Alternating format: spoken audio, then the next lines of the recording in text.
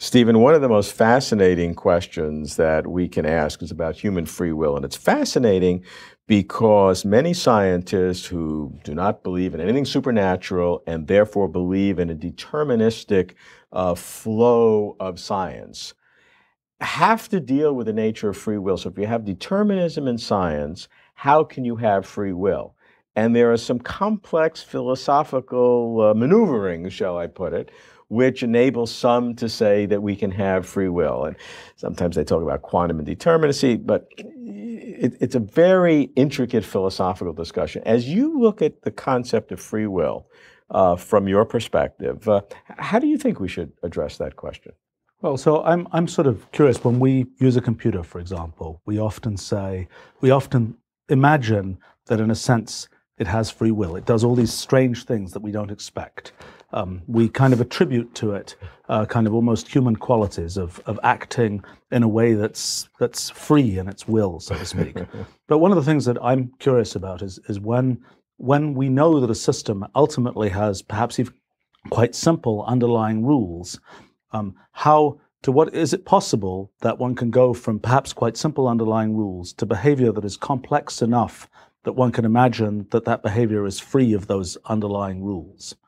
So, one has the notion that's kind of like the robots of 1950s science fiction or something, that, they have simple logical rules that are driving them, so they do these very simple to understand dumb things, right? Well, one of the things that we've discovered is that if you look at all the possible simple rules that you might use to drive a system, so to speak, that many of those rules, in fact, don't lead to simple behavior. They need to lead to extremely elaborate and complex behavior so complex that it's very hard to predict it. In fact, we even know that there's this sort of fundamental phenomenon that I call computational irreducibility that says that when you just sort of watch the unfolding of the rules of a system, that there isn't a way to sort of reduce the computational effort needed to find out what the system will do.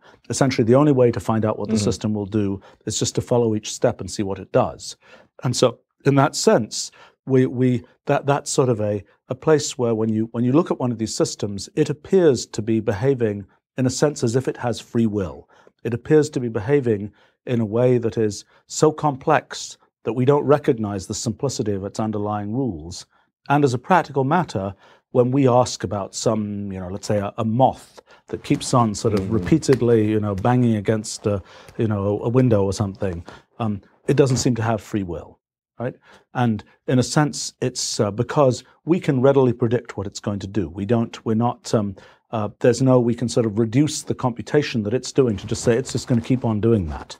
What we see in many of these systems that one can study in sort of the computational universe of possible systems is that there isn't that kind of predictable simplicity. Instead, there's sort of an irreducible complexity to what the system does.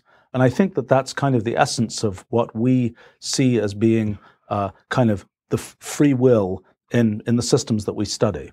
But it's not clear that free will and irreducible complexity are the same thing. I mean, you can have something that's very complex and you cannot define it in any simple equation, but that by its very nature doesn't make it free will, does it? Well, I think that the question, the sort of the bottom level of that question is, does the universe operate according to the kinds of rules that I'm talking about, or is there something that sort of comes from outside that mixes things up? So one of the questions, and this relates to sort of issues of responsibility and its relationship to determinism and free will and so on, are we able to actually capture the complete rules for a system, or do we need something coming from outside of those rules, outside of the system, kind of kicking the system to determine what it will do?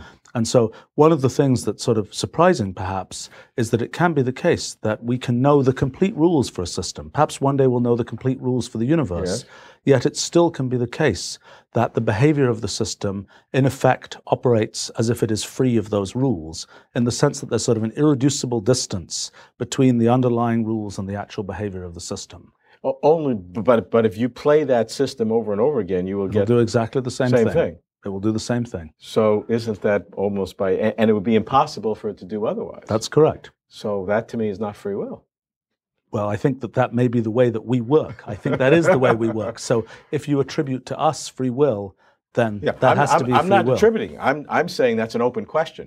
That that the premise that you start with, and many people start with a similar premise that the world is determined, and therefore try to justify a kind of an artificial free will, and that may be erroneous. So what we may be concluding is that the human sense of free will that we have is no different from what you're talking about in terms of the rules generating this kind of complexity, but they're both not free.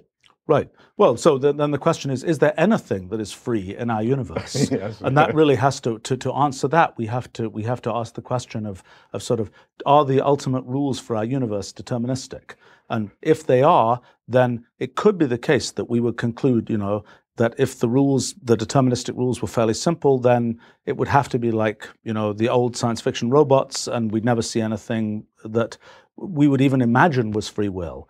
The I think more remarkable thing is that it is in fact possible for there to be rules, even quite simple rules, that are completely deterministic, yet sort of the behavior is complex enough that it has all of the properties that we would normally attribute to something that seems to be free of those underlying laws. And my guess is that as we progress with our technology and our ability to understand how brains work and so on, that this kind of interpretation of what we think of as this phenomenon we call free will is going to become more and more relevant, because we're going to be seeing that there's this chain of neurons that does this and that and the other, and we're going to be asking ourselves, how can it be the case that when there is this kind of deterministic set of processes, that we get something which to us is a phenomenon like free will? And I think this idea of computational irreducibility is the core of what allows us to understand how, even when we know the underlying rules, we can still have something that to us seems like the phenomenon of free will.